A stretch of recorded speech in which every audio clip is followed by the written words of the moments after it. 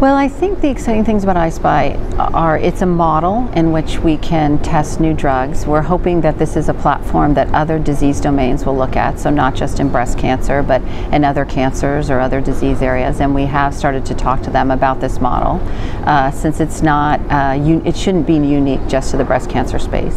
I think we're always testing. Our goal is to test the new and interesting agents and really get access to those for our patients sooner. And I think a lot of the immunotherapies is really, I think, the place where people are really excited, and we are testing and planning to test those in the trial. So I think those are pretty exciting for our patients.